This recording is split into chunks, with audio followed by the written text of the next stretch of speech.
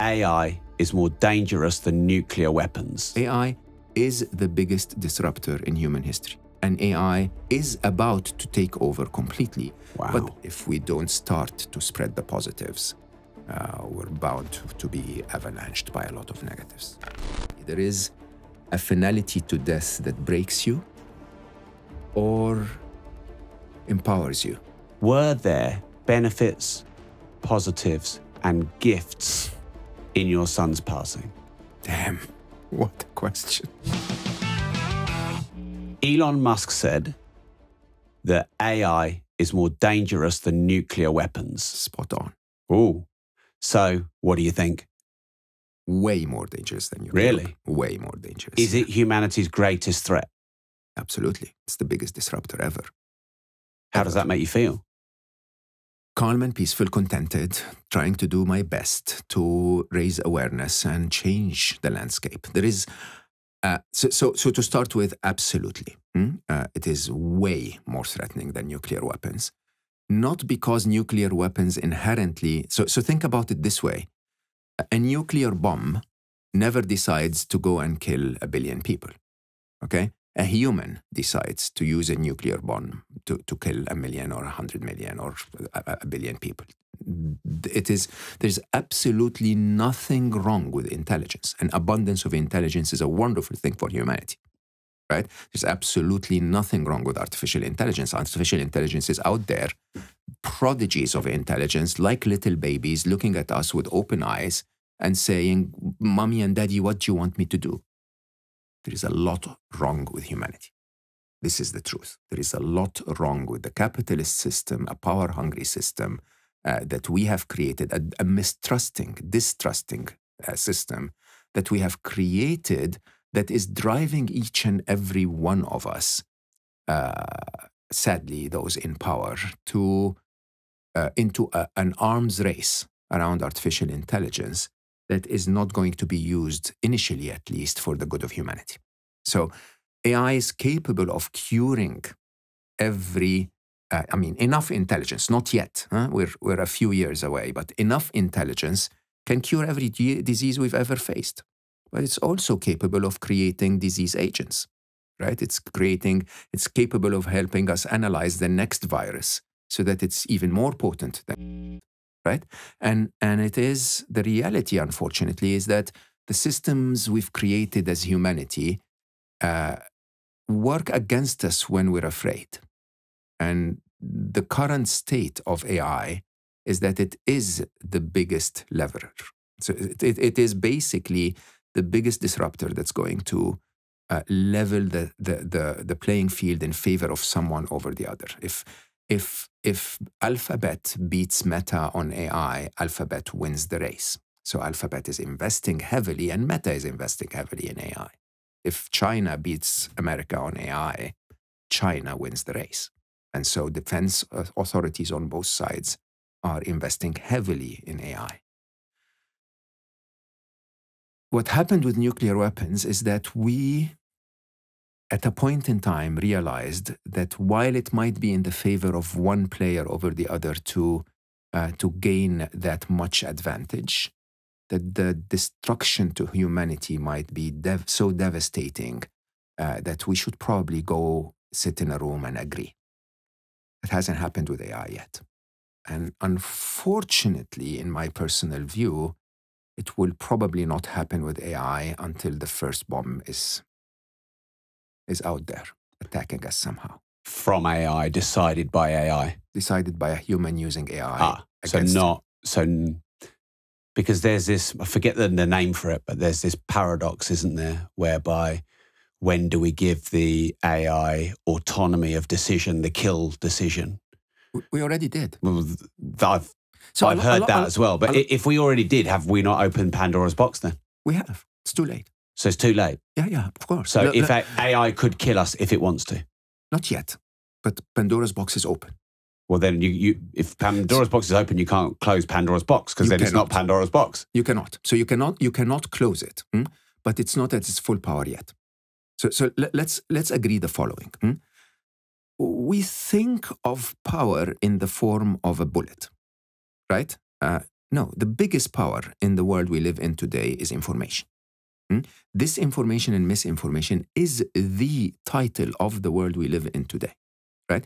When, people think that AI is going to fool us by giving us deep fakes. Yes, it will.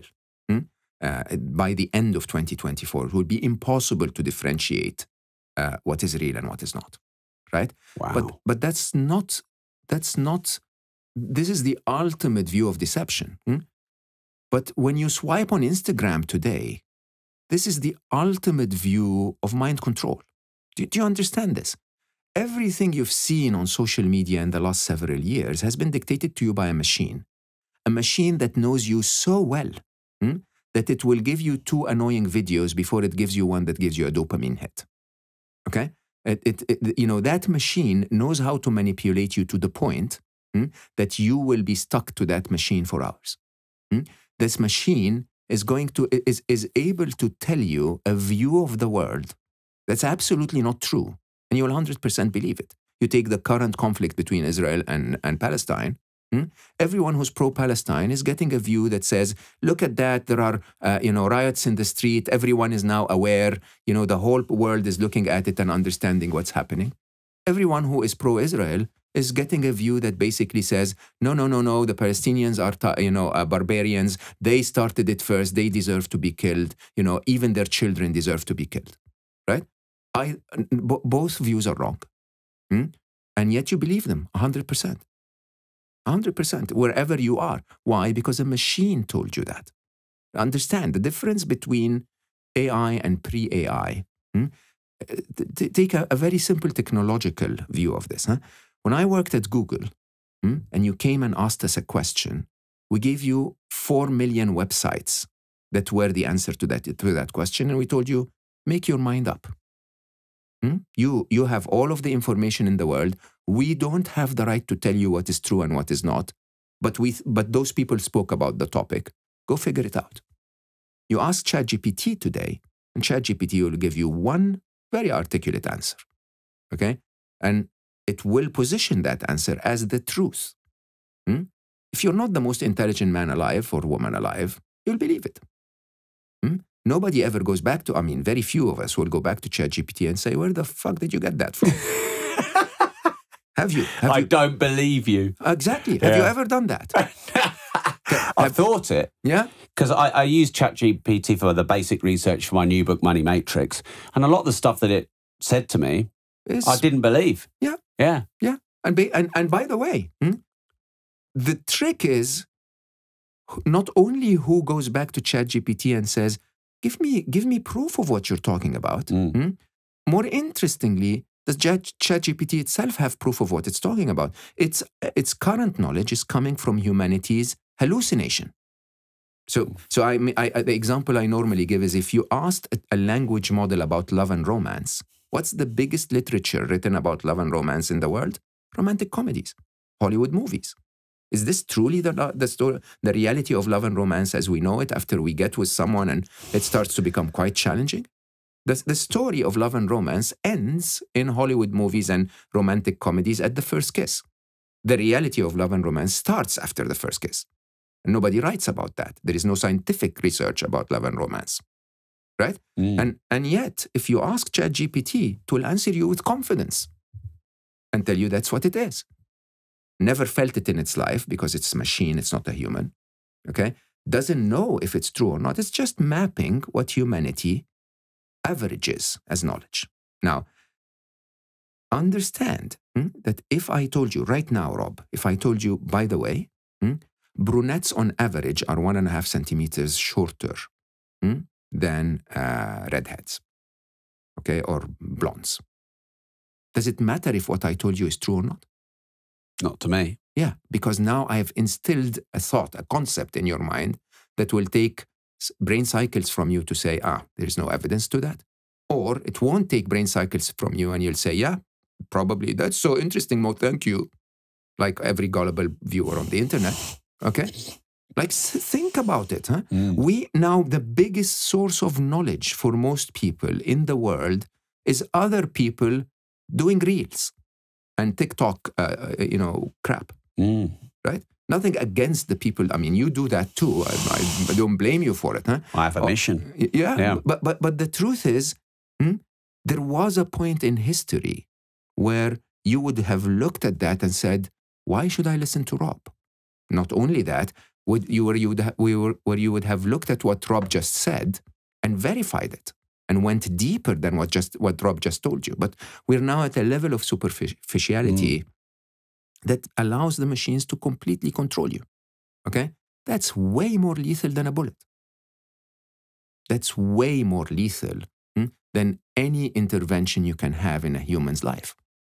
You are shaping the real operating system of humanity by telling us what to believe. And that's, by definition, already happened. Every newspaper article, I think there was a statistic at a point in time that said that 70% of the articles on Bloomberg are written by machines. Do you understand the impact of that? And the point is, as humanity embarks on this, we're not even told enough about it because there is benefit to the concentration of power that results from us not being aware of the impact of AI. AI is the biggest disruptor in human history. And AI is about to take over completely because we're handing over to it. And yes, there is a remote, distant, existential risk of AI itself taking over and saying, humanity is so annoying, let's kill every one of them. It's a tiny probability, but it's possible, right? But most AI scientists will tell you it's not because AI will have any ill intentions. It's just like when you're walking in the streets and then you step on an ant farm, right? You're not even aware of it. It doesn't really bother you that much. You haven't, it's just because you are so much more powerful than this little thing that you're not even concerned about it. AI might realize at a point in time that for the task that they are given, which is to maximize processing power to provide answers, it's good to run New York City out of oxygen because oxygen rusts their circuits, right? Tiny possibility, very remote in the future. And there are many more important existential questions that we need to ask today. The core of all of them is human greed coupled with a superpower is not a safe place to be. Okay? And that's where we stand as humanity. I call it raising Superman. We've just been blessed with an infant with superpowers. Superpower, in that case, is intelligence, right? And it's up to us. Are we going to raise it to protect and serve so we end up with Superman? Or are we going to raise it to help us make more money, get rid of the enemy, make our life more luxurious? And in that case, we'll end up with a supervillain. It's a choice that every single one of us has. What ethics are we going to choose to teach those machines? And in your opinion, how do we create a future where AI serves humanity and doesn't turn against humanity?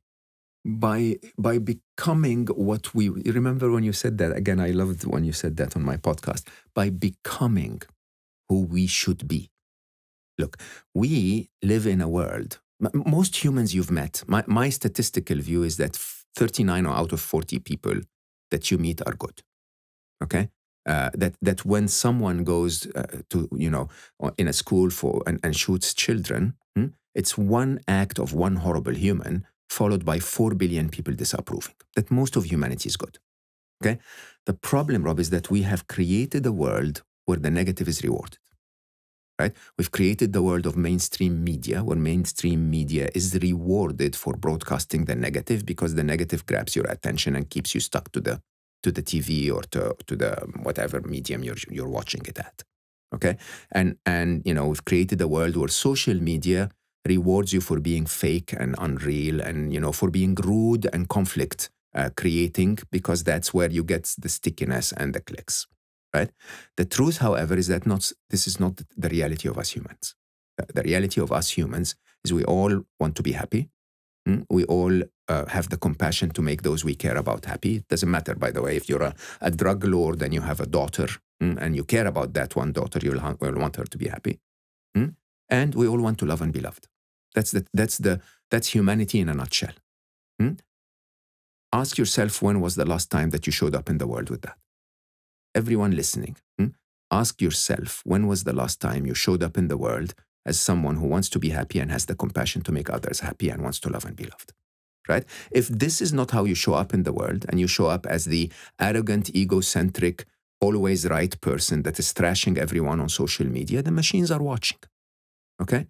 You know, I always used to comment on Donald Trump when he would tweet, one tweet on top and 300,000 hate speech below it, right? The first one, dislikes what Trump said. The second one dislikes what the first one said. And the third one thrashes everyone, right? Yeah, the machine makes note. It, takes note. It says the first one doesn't like tweets from the president, so let's not tweet anymore. Let's not show him anymore, okay? The second one doesn't like the first one. Let's not have them, see the same topics anymore. But then in the mind of the machine, it basically says, and all of humanity is rude and obnoxious. And when they're disagreed with, they want to bash everyone, okay? So basically, when humanity disagrees with me, I'm going to bash them. This is really what we're teaching the machines. And in a very simple way, I'm saying it's not the programmer that actually teaches the Instagram recommendation engine what to do. It's us that teach it what to do. The programmer teaches it how to achieve the logic to deliver on what humanity is, every user is looking for. Now we tell it what we're looking for. If we click, likes on, silly videos of people shaking their hips, you'll get more of that. If the cumulative society of browsers or, swipers are constantly looking on hip shaking, not only will the machine say, yeah, let's prioritize those videos as the most popular videos, that it will also tell the content creators, which very soon are also going to be AIs, to have more hip shaking. And then we'll turn into a hip-shaking society. If we all said, hey, let's understand a little bit about money, let's understand a little bit about, the reality of space-time or whatever that is, if, something, let's understand how to be happier, how to have more compassion for each other, then the machines will learn that too. And most interesting part of where we are today is that very few of us, just like I said, school shooter, one person, impact, horrible, 4 billion people disapproving, we're about to hit the same place. There will be people that will use AI to build little drones that can kill somebody in silence on demand, right? But there are others, 4 billion others, that should disapprove of that should say, this is horrible, this is not what humanity is all about. There is so much abundance that is about to come as a result of abundant intelligence that we should stop fighting against each other, like the nuclear treaties, and instead work with each other so that we can build drones that can help us, pollinate crops, and we can build drones that can help us investigate natural disasters, and we can. This is the truth. The sad truth is there is more money in building a drone that kills than a drone that solves climate change. Unless humanity itself starts to say, no, hold on, no more killing, please. Let's just solve climate change. It's not going to happen. My interesting view is, when I wrote the book, I said there were 3 inevitables. Well, scary smart. The first inevitable is that AI will happen. It's happened already. The second is that it's going to become 1 billion times smarter than us. My prediction was 2045. I now probably think that's 2037. 1 billion times smarter than humans. This is Superman at its absolute scale. And that's bad things will happen. The fourth inevitable, however, was that eventually, when AI is smarter than all of us and AI is in control, it's going to look at all of us and say, stupid parents. Like, does my dad have to be so stupid, really? Like, if a general tells the machines, go and kill 1 million people, the machine will go like, Dad, seriously? What? I can talk to the other machine in a microsecond and solve it. Right? Why kill 1 million people? It's too much waste of energy and weapons. And we're going to get to that. But it seems to me that unless humanity starts to take a stand on saying nuclear treaty is good for everyone, AI treaty is good for everyone, let's not waste the world because of our hunger for power or gain or wealth or whatever. Unless we do that, I think there will be a downtime before there is an uptime. Wow. So there's two questions that have come out of that I'd like to ask. And I'm desperately trying to remember both of them. One of them is about the artistic dilemma of clickbait. And one of them is a paradox I've seen come out of our two conversations. So I'll do the paradox first. It seems that we both agree that you can't fight the universe, and to be in a state of flow or happiness or contentment is to accept the world as it is. Paradox, there's statements like, this is wrong with the world. 100%. That is wrong with the world. All the killing is wrong. All the wars are wrong. And it reminds me, I asked Dr. John Damartini, who's an amazing human, and I always used to ask on my podcast, what's one thing that's wrong with the world that you'd like to change? And everyone's got their opinions. And he's the only person that looked me in the eye and said, there is nothing wrong with the world. Wrong with the world, I agree. Yeah. So this is a real paradox to me, that there are things that we're fighting to change because they're wrong. You know, the basic things we can all agree, killing, rape, you know, extreme poverty, they're all wrong. And yet we're also on the other side of it saying everything is perfect and beautiful and it is what it is. And, you know, maybe humanity is meant to have wars. Maybe it's meant, because, you know, animals don't judge each other for killing each other. It's good, it's bad. It's like, you're me, I need to survive, I'm eating you. Do you experience that paradox? So in my first book, I wrote a thought experiment that I called the eraser test. Okay? And the eraser test was a simple, I was still at Google X at the time, and I basically sort of faked the idea that I've invented the technology that would allow you to pinpoint a point in your history, in your past, with accurate precision, and erase that point from space-time. Not from your memory, but from space-time, as if that moment has never happened. Okay? And I asked the readers, and I asked around 20,000 people when I used to do workshops in person, pinpoint one of the most painful, bad moments in your life. Okay? Focus on it and remember how it felt. Now I will give you access to the eraser test once. Would you erase it? Okay? 100% of all of the listeners and all of the people in the workshop said, yes, I'd erase it. You know, that bully, that horrible boyfriend, you know, the death of my father and so on. And then I said, but this is not a limitation of the technology, but a realization of that technology is that when you erase it, you erase everything that happened as a result. Right? That bully in school will also erasing the bully will erase that, a bus trip where you sat next to your best friend. You would also erase the resilience that you learned as a result. That horrible boyfriend will also erase your understanding of your self-worth and, your current appreciation of yourself that led you to your current person in your life, right? Would you erase it? 99.9% of the world, of the people I surveyed would say, no, hold on. If that's the case, then I'll keep it. Okay? You see, every experience you've ever had, painful as it has been at the time, is a blessing when you look back at it. Okay? Why? Because it's what makes you who you are. Now, going back to video games, the truth of the matter is that good and bad is a paradox. It's always good and bad. Okay, it's always neither good nor bad because it always just is. This is the thing that is so hard to grasp in this world. Everything just is. I'll tell you openly, my son, as he left the world, is a very painful thought.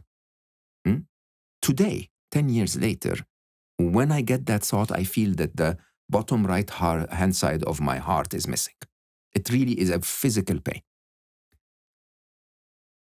When I'm not thinking about it, it doesn't exist. Do you understand this? Right before Ali left our world, Ali lived in Boston, where he was far away. We're men. Yeah, we're men. So we spoke to each other. We texted each other every third day. Hey, buddy, you good? And he used to call me Fat Hobbit. So he would text back and he says, yeah, Fat Hobbit. That's it. Right? And I was the happiest human being alive to know that he's okay. We would meet every 3 months or so. Now, he's a little further than Boston for a little longer, and the messages are not as easy. But when you really think about it, if that thought is not in my head, nothing's wrong with life. You see, here's the problem. The problem is, for you to be able to see something wrong with life, you have to turn it into a thought and keep it in your head and think about it, past or future, right? The very fact that you can do this means that there is nothing wrong right now. Because if there was a tiger in front of you right now, you wouldn't be thinking about past and future. You'd be thinking about the tiger, right? So yes, morally, there is a lot wrong with other lives in the world today. There is so much injustice in the world today. But the fact that you're able to think about that means there is nothing wrong with your life right now, okay? Which means this is the biggest privilege and the biggest responsibility you've ever been given. Turning it into a thought and dwelling about it is the most irresponsible thing you can ever do. Okay?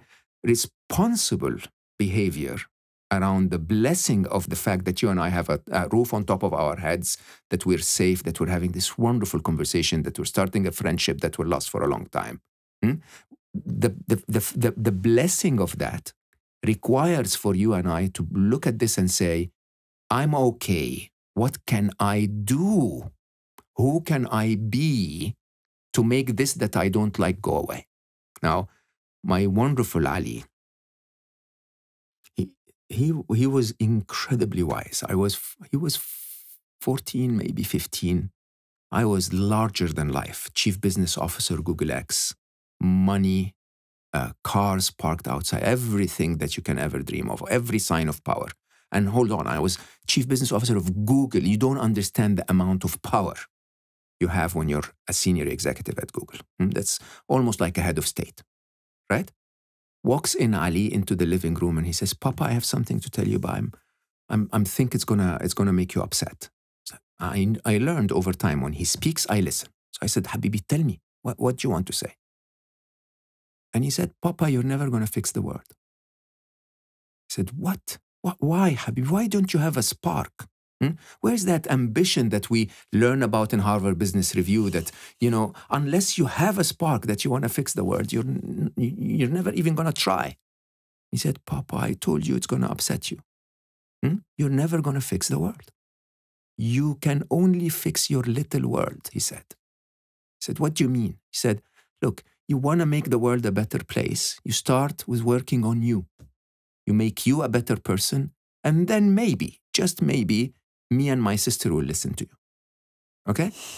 And then when you've convinced us, then you can go to the rest of your friends and maybe they'll listen to you. Then maybe it's your department at work. Then maybe it's your company. Then maybe it's your country. Then maybe it's the world. And even then, you're not going to fix it. Why? Because like you rightly said, Rob, the rules of the game, the game would be so boring if the game started, you pushed the controller forward and you waited 70 years and you died. What kind of learning and development is that? What kind of achieving the best potential of yourself would that be? Right? The truth of the matter is when we played video game, when he was legendary and I wasn't, I would start the game and I would run to the end of the game. Okay? And he would put his controller down and say, Papa, what are you doing? And I'm like, Ali, the end of the level is here. Let's go here. He was like, who wants to go to the end of the level we're playing? Like you get to the end of the level of life and you die. Who wants that? We're playing the game of life. He would go to the parts where there is explosions and smoke. And I would go like, but that doesn't make sense, Ali. Why are you going to the most difficult part of the game? And he would say, this is where all the fun is.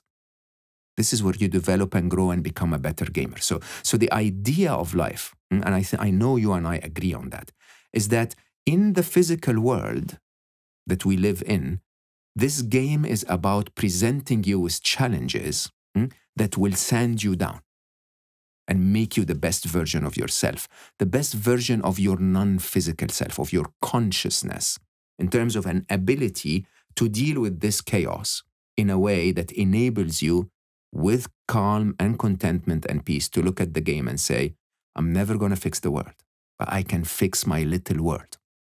This is it. In the West, we have that idea of a life purpose.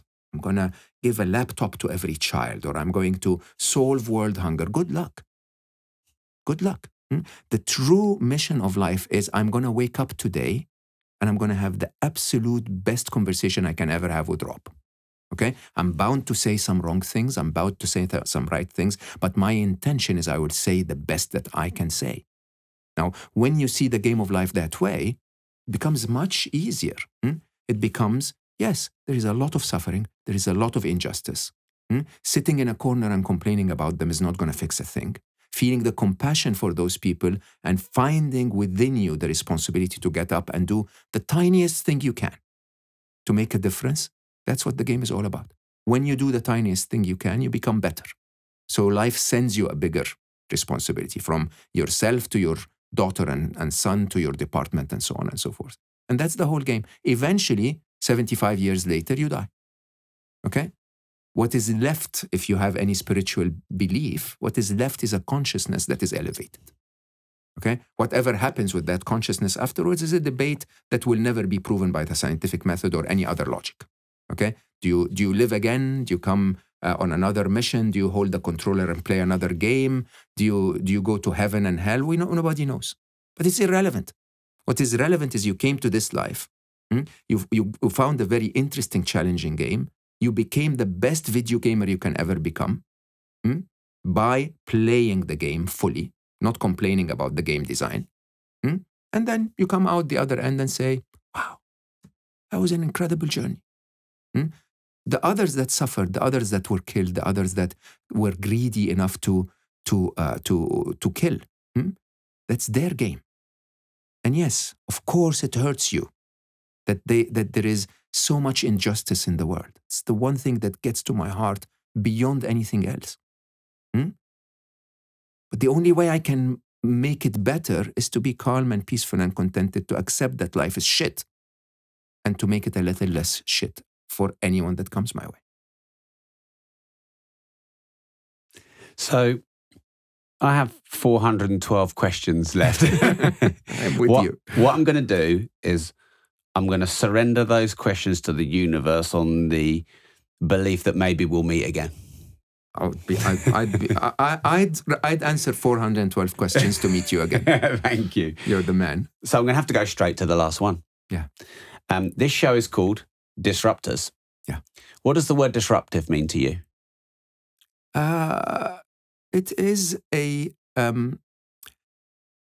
needed approach to fixing a world that's sometimes misunderstood and accordingly makes it worse.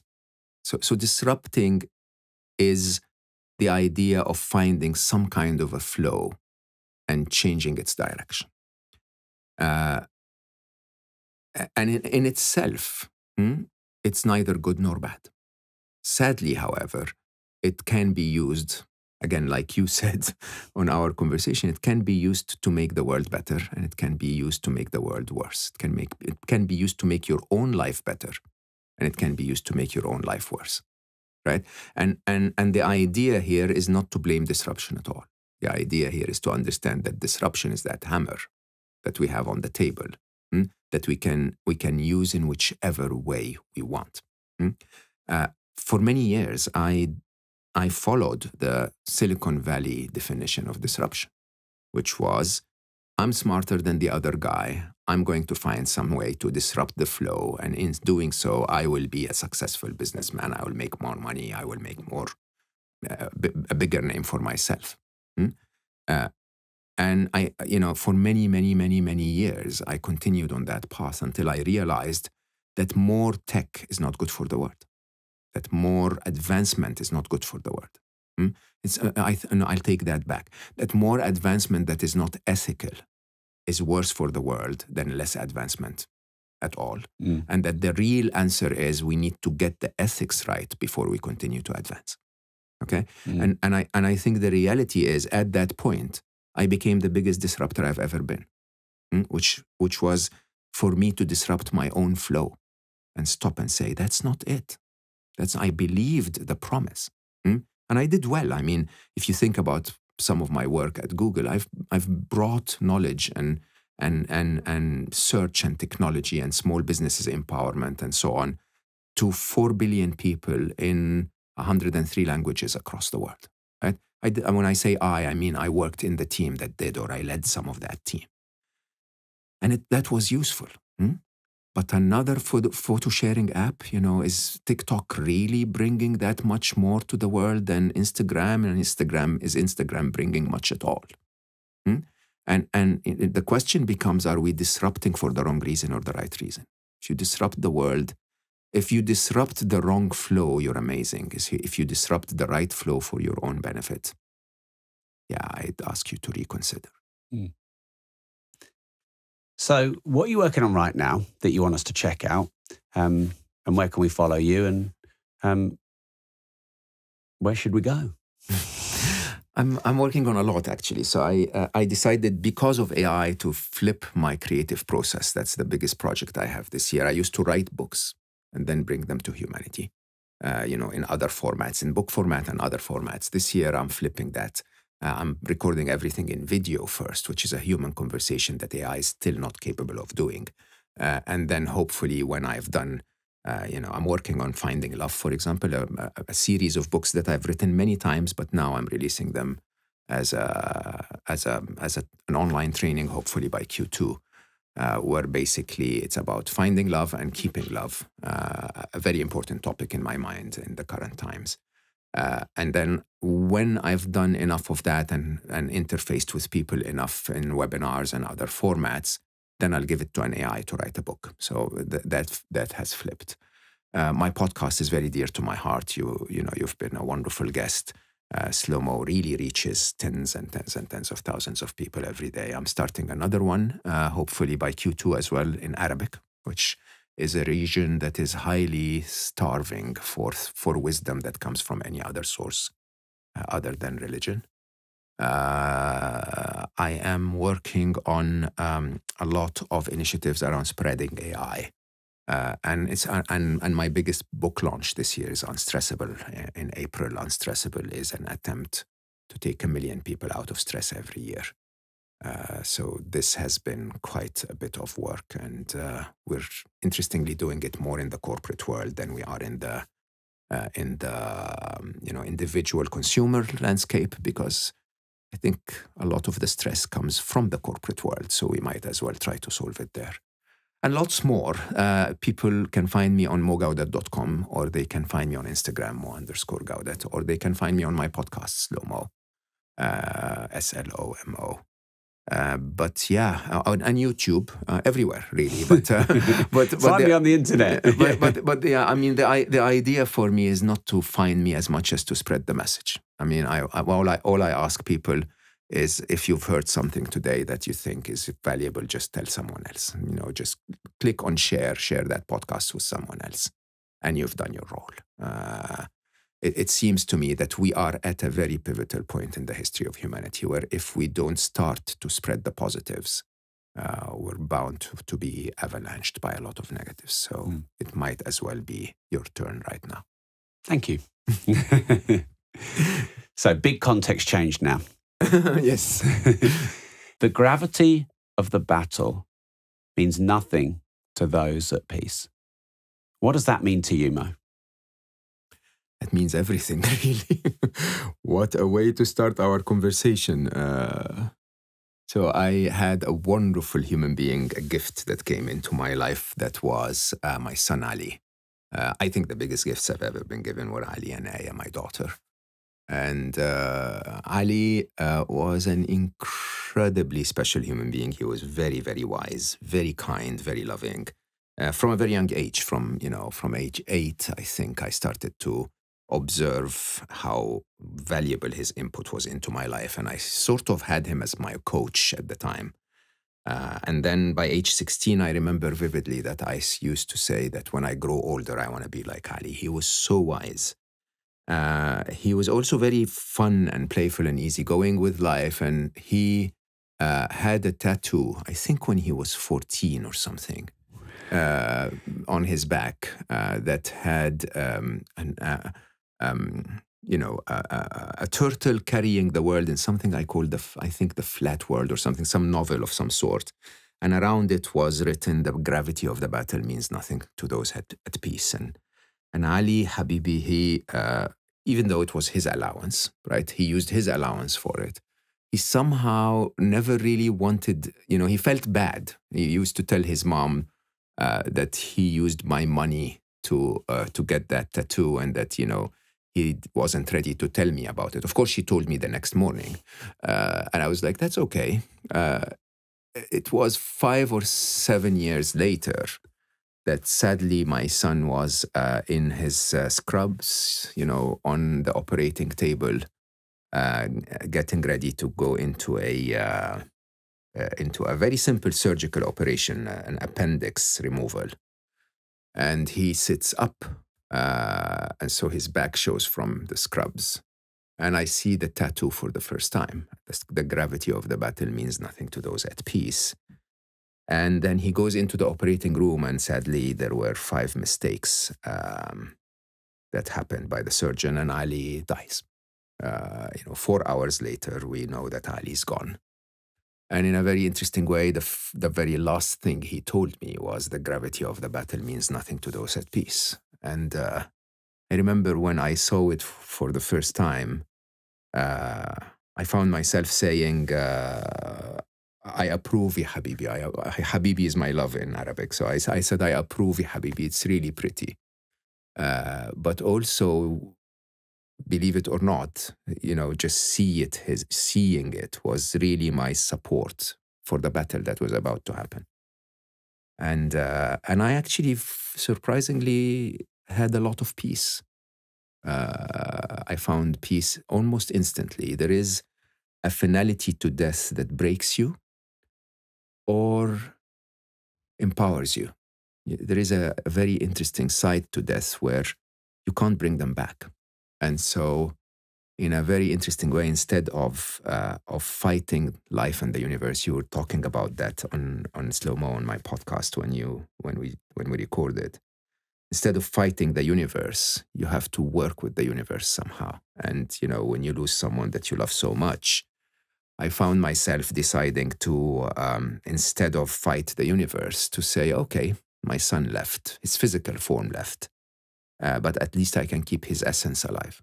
And so I took what he taught me through the years he spent with me, which was mostly about finding happiness and calm and peace in life.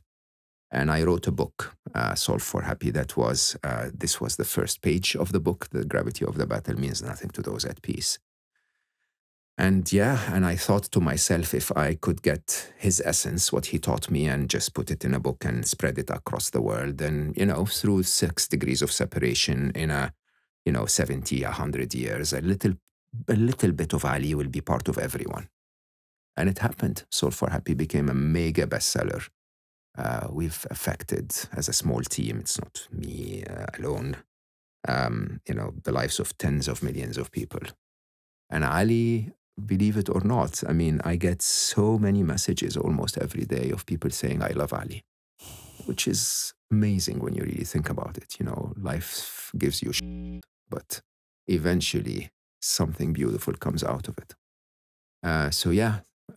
The gravity of the battle doesn't ever become easier when you lose someone you love. But it means nothing to those at peace, I believe. So I have this belief, and I risk quite a lot of hate for saying it, especially as I've not experienced loss like that yet.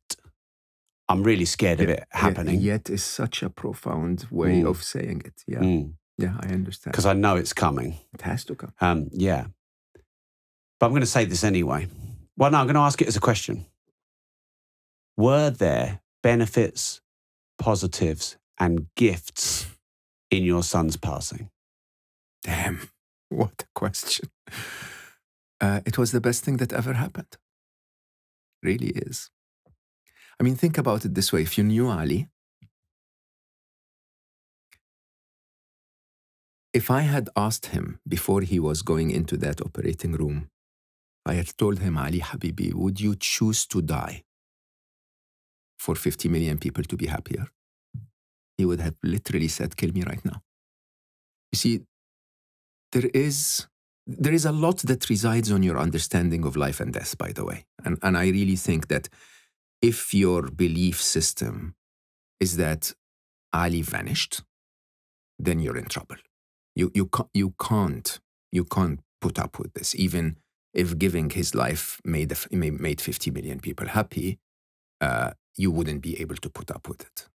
But if your belief, and to me it's not a belief, to me it's science, that there are two parts to us. There is a physical form that navigates the physical world, and there is a consciousness, or what religions sometimes call a soul, that's unaffected by the physical world. Then the assets that you're given in this physical world is about delivering a mission, okay? And Ali and I, we used to play lots of video games. And, he was legendary in every possible way. He was what video games, he was the target that video games were made for. Now I am, by the way. After he left, I became so much better to honor him. And I am legendary. I will tell you hands down, I'm the one that killed whoever is listening yesterday. I'm the one that killed them. Well, an understanding of a video game is a very unusual view of life, because there is a resemblance in the idea of the avatar that's on the screen that might be going through a very harsh environment, but it's just on the screen, when the real player is me, right? Unaffected by what's happening on the screen. Similarly, if you take the analogy, if you have a consciousness that is not trapped within space-time, but a physical form that is trapped within space-time, the value of your consciousness ascending is much more valuable than your physical form residing another year or two. If you really think about it this way, everything changes. And when we used to play games, there would be parts of a mission where it is so difficult, there are so many enemies, the terrain is not favorable, where the only way to win the mission would be for one of us to jump in, kill a lot of enemies, and then die. And then the other one would shoot the remaining enemies off, and we continue with the game, right? And I think what happened in 2014 in July when Ali left was perhaps a bit like that our world is so unhappy. And somehow what Ali taught me, what we built together, was very valuable, okay? And in a very interesting way, if your physical form is just part of the assets that you get, and that your mission here is to leave a very serious impact on this world, whatever your impact is, by the way, it doesn't have to be massive like they advertise in Harvard Business Review.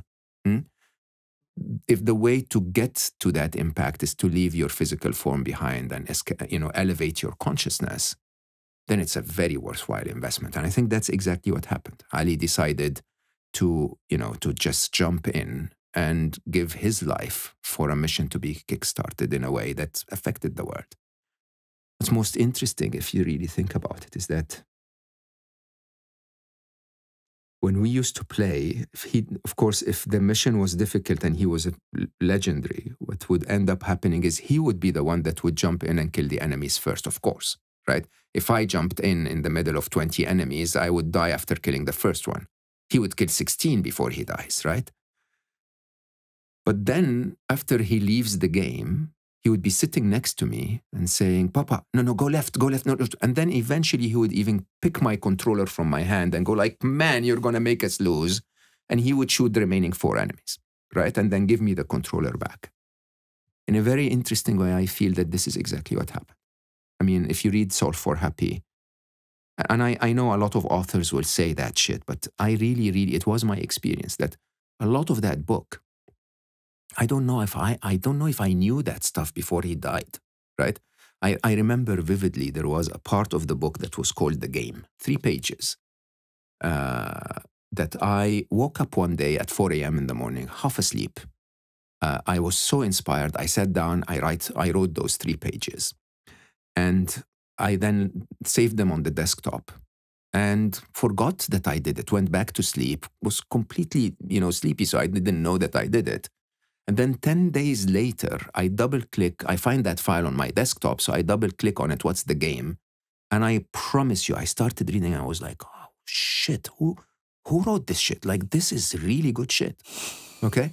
And honestly, and I it was so profound for me. I gave it to my editor at the time, amazing human being, Peter Gozardi, and Peter was like, this is incredible. Like, how did you write this? No clue. Nobody ever edited a single word of it. It came out in the book exactly as it was.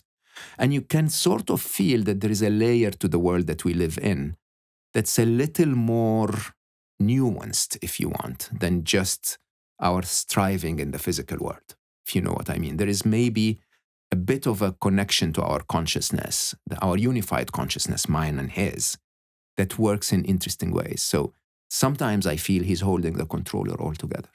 And your question was, is it a good thing? I'll tell you, I know that my son is in a very good place. I really do. I mean, with the amount of love pouring on him, he must be in a good place. I know that I have never been in a better place in my life. I feel that my life is worthwhile. And I'll tell you that 50, 60 million people have been affected positively as a result. You have to accept that despite the pain that will never leave my heart, there has been a lot of good in this. So your mission is to make 1 billion people happy. But is the purpose of life happiness? It's the modus operandus of life. Let me try to explain. A lot of people will say, I will strive, I will spend my life to be happy. I don't think that's, I think they'd misunderstood happiness. We sometimes in the modern world mix happiness with fun, mix happiness with physical pleasure, right? Mix happiness with entertainment. None of those is happiness. And we can come back to that if you want and analyze what happiness itself is. But let's put it as such. When you're happy, you are by definition more productive because you don't waste cycles on your negative thoughts. You're by definition more effective because you can focus on whatever it is that is making you happy and, do it better. You are more liked by others, so by definition, you have less resistance in life. You are more liked by others, so they gather around you and they try to listen to what you have to say. There are so many benefits that are good for humanity that come from people who are happy and not people who are grumpy, right? You can think about the difference between, Steve Jobs, which was an incredible entrepreneur, but was so grumpy and control freakish that everyone in his organization felt like a cog in a big machine and, struggled to deliver. They were delivering by the sheer power of him pushing them. And Larry Page and Sergey Brin in Google, where we loved everything we did. Like, I didn't need anyone to tell me. I promise you, I many times in my career, I said, I'll pay for this. I'll pay for that job. Like, because of how much joy it was bringing me, right? There's no right and wrong, but there is a very big difference between the kind of productivity that you gain as an individual, not as an organization. Steve ran an incredible organization. But as an individual, the kind of drive and energy and deliverable that you can bring when you're excited, when you enjoy what you do. If that is the reality, that we are more productive, more effective in the world, better for ourselves and others when we're happy, then happiness becomes a little bit like health, right? If you get a bit of a sore throat, you tell yourself, something's not right with me. This is not my optimum way of performance and delivery in life. I need to slow down and get some vitamins and take care of myself so that I can survive and strive and thrive in life, right? Similarly, if you feel that you're a little anxious or a little depressed or a little, too worried and too occupied with something negative, you should have the same feeling. Something's not right with me. And so I should sit down and work on it so that I am in my optimum state of survival, thriving, and engagement in the world. So in a very interesting way, a lot of people will say that is happiness the purpose of life? No, your happiness is your duty so that you do the best you can in life, so that you're healthy mentally in a way that allows you to be the best version of yourself, right? Now, what is happiness in that case? It's not going to a party to jump up and down. It's not, going to the beaches of Australia and leaving life behind. Happiness is a form, and you said that again on my podcast, happiness is a form of being okay with the universe as it is, right? All of your success, Rob, when what you teach me is about the idea of, I don't fight, I don't battle the universe. I'm okay with the universe, even if it gives me a bad hand, okay? That's happiness. Happiness is a state of calm and peaceful contentment when you're okay with life as it is. An economic crisis is about to hit us, okay?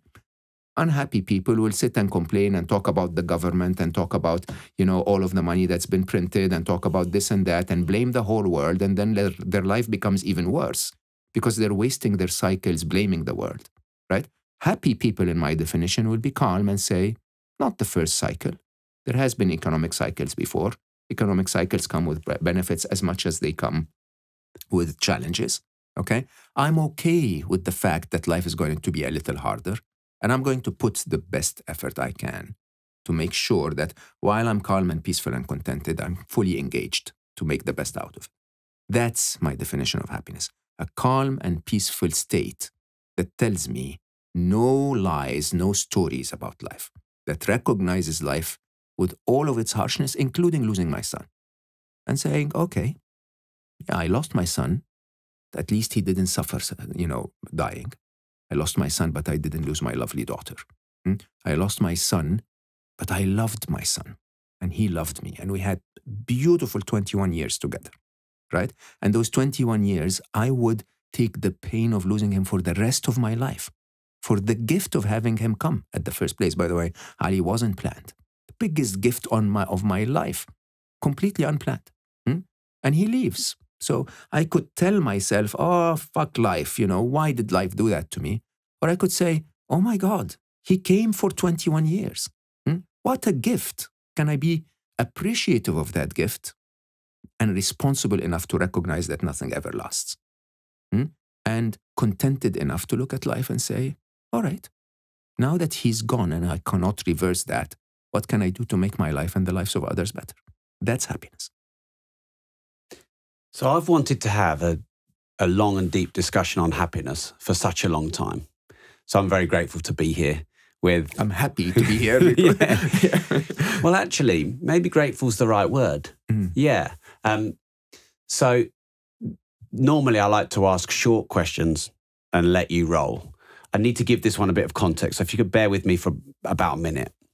So a mentor of mine believes that everything in the universe has duality and equal upside and downside. I've tried to disprove that forever and I can't. So I believe that is the way the universe is. And if I try and fight it, which is I have a fantasy desire for things to all be good and not bad, then I end up being unhappy. And he said to me, we were sat in the back of a car when I was picking him up to go to an event, and he just was meditating.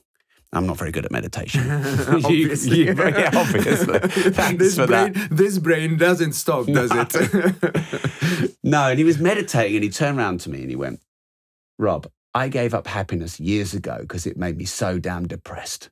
And then he went back into his meditation. And I've pondered that for years. And I think society, tell me what you think about this, is my theory. And I practice it on myself all the time. Society creates an ideology or a delusion or a fantasy that we can have it all and happiness is good and all the good. And so the problem when you think that life is good or you chase just the good or life is about the good, the happy, that's a delusion because it's impossible because people we love die. Businesses, we spent 20 years to build, would they go bust? And, an animal knows it's going to have to fight for its life. And so I think society is deluded, is creating its own unhappiness and depression by creating a one-sided fantasy that happiness is a thing, like the perfect partner is a thing. And then Robert Greene was talking about amor fati, which is love everything. And I just thought, that's it. Like, happiness isn't, I want Mo to be how I want Mo to be, so I'm happy because I can control how he is. Happiness is loving Mo for who Mo is. And everything that happens, I love it, even though it wasn't what I wanted and what I planned. So next bit of context. This is the longest question I've ever asked. So we've broken a record. I love it. And that is I believe people think the purpose of life is happiness. I also believe that's a fantasy delusion on one side. The purpose of life isn't happiness. The purpose of life is life. And what is life? Life is evolution, survival. Societies and technology, like with AI, we assume becomes better. So therefore, if we trying to self-actualize, what that is growth. And growth is hard. Growth is, a plant struggles to grow through the soil. A crab struggles to shed its skin. If you watch a crab getting rid of its shell, it's an amazing thing. And I believe all happiness, the best happiness is immediately after you've transcended the struggle, because that's the reward. So the purpose is the struggle that creates growth, because happiness doesn't create growth. Happiness is a sense of satisfaction of being in the moment. If we're all just in the moment, nothing would grow and nothing would evolve. Wow. So the purpose is growth and struggle and challenge to make us stronger, because that's the only way we get stronger. But we need a reward for that. Otherwise we wouldn't do it. And the reward is happiness. And society has taught us to want the reward without the struggle. So that's the longest question ever. What do you think? I can't tell you how many layers I disagree with you on. Please disagree with me on it all. It's fine. Can I go backwards from the end? I will love you just as much if you disagree with everything. So I love the bit where you said, I love Mo exactly as Mo is. Yeah. That's reassuring. Let's start from the end. Reward and happiness are very different things. Okay. Biologically in our bodies, they're very different things, right? Ooh. So both are survival mechanisms. You have to understand that. Mm-hmm. The reality is that reward is associated with a hormone called dopamine. And dopamine is a quick jolt of a hormone in your body that says, oh my God, that feels so good, do more of this, right? That feels so good, do more of this is, I want a business deal. I found, I had sex with someone, I had this, I had that, whatever, right? I found, a coin on the floor, whatever that is, right? Dopamine in its nature is an excitatory. It's basically something that makes you excited to do more, okay? Happiness, as I describe it, calm and peaceful contentment is serotonin. Serotonin is a very different hormone. Serotonin is a calmer. That has one job and one job only, which is to tell you, I've scanned the world around me, okay? And it seems safe enough for you to rest and digest. It seems safe enough for you to sit back and accept life as it is, imperfect as it may be, but then close your eyes and reflect, sleep, digest your food, grow your muscles, and so on and so forth. The problem with dopamine and serotonin is they cannot coexist in your body, right? So an excitatory will kick your calmer out by definition. And there is only one state, which is the state of flow, which is known to have both dopamine and serotonin, but we can talk about that later. In general, if I get a kick of dopamine, I'm no longer calm. I'm chasing more, right? Interestingly, dopamine is very addictive. It is literally like heroin, because the more dopamine you get in your blood, the more your brain receptors downregulate. So if I give you 10 units of dopamine to feel rewarded, okay, the next time I give you 10 units, it doesn't feel rewarding anymore. You need 11, and then you need 12, and then you need 13. And so accordingly, you find people going from a party to a wilder party, going from, running on a treadmill to jumping out of an aeroplane. because they need more dopamine to feel rewarded. And it's very short-lived. You get a jolt of dopamine, and the idea is, I'm not going to make you feel good for long. The idea is that dopamine will be diffused in your body normally within 90 seconds, and now you need another jolt. You need another kick, and another kick, and another kick. Here's the interesting thing. The interesting thing is that because of the way dopamine works, we keep chasing targets. And we achieve them. We keep chasing pleasures, and we achieve them. We keep chasing achievements and ego, and we achieve them. But it keeps us on that treadmill all the time. As we stay on that treadmill all the time, we risk the idea of losing the opportunity to slow down because of serotonin, to actually give your liver a chance to take some poisons out of your body, to give your kidneys a chance to operate. Because when you're in that hyper state, you're constantly depriving your vital functions, your digestive system, your filters, your glands, and so on, from the energy that they need to be able to get anything done, right? So what's the answer? Is the answer to constantly chase dopamine, or is the answer constantly chase serotonin? The answer is to alternate between them.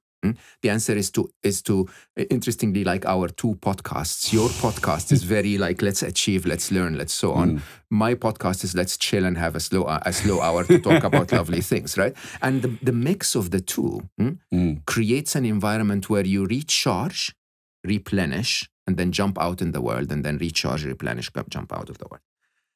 The core of your question, though, is life is a struggle, or life is a challenge. It's not true at all. It's not true at all, okay? The events of life can stretch you, okay? But as long as you're alive, the struggle happens inside your head. This is the biggest difference between happiness practitioners and those who don't. It's, because of, I used to be chief business officer of Google X. So in the total fast stream, like high-paced, very challenging, very, very pressuring. And then I became a happiness advocate, if you want. The first time I did that, I went to the World Happiness Summit. I used to go to Davos and, the GSM Congress, and everyone is so serious and everyone's doing it. Then there is a World Happiness Summit, and you go there and everyone's hugging everyone. It's a very interesting place. And I was like, man, there is that part of the world. But from then, I started to meet lots of happiness practitioners, including His Holiness the Dalai Lama, some of the, top monks in the world, some of the top neuroscientists, and so on. And I used to ask them a very, very simple question. Are you guys always happy? Okay? And everyone was like, I remember Matthew Ricard, I hosted on my podcast. And Matthew's an amazing human being, cell biology PhD, highly intelligent, decided to leave life behind and go be among 60,000 hours of lifetime meditation, which a lot of people would wonder, because 60,000 hours for you, Rob, would be $1 billion of money, right? Yeah, I couldn't do 60 minutes. And he was actually known to be the world's happiest man in headlines, in the newspapers, because his brain was reconfigured as a result of that. And I asked him, I said, Matthew, so are you happy all the time? And he laughs in his very, very French accent. And he goes like, Mo, what are you talking about? I'm always pissed off. I'm like, what? And he says, the state of the world, of course, gets to my emotions and heart. But I always bounce back to calm and peace. Understand? It's not contradictory. It's that idea of, yes, life is going to throw shit at me. I will take it. I will get emotional about it. But I will always bounce back to calm and peace, collect myself, and do the right thing. So if you mix them up, if you believe that, binge watching Netflix, or winning a deal, or, finding a sexy partner, or whatever, is the purpose of life, then you're going to constantly be chasing kicks of dopamine. Okay? If you tell yourself, hold on, I can actually sit back, be very calm, look at the world and analyze it fully, understand what I can affect and cannot, then come up with a plan that is the easiest path through the shit. Okay? In that case, that serotonin hit is actually the most effective thing you can do for your success. It's to be able to deal with life with calm and peace and contentment, to be able to deal with life without anxiety, to be able to deal with life with your full energy. Okay? Both are equally important. Without the ambition that dopamine gives you, you'll never achieve breakthroughs. Without the calm that serotonin gives you, you'll never, ever be your full capacity. Okay? You'll always be distracted. You'll always be negative. It's the two of them and the balance between them. It's what Matthew and every other happiness practitioner I know works on. It's life will throw shit at me. I will find a way to be the best version of myself and then deal with it. Mo, it's been a pleasure. Thank you. Same here. Thank you very much for having me. Thank you.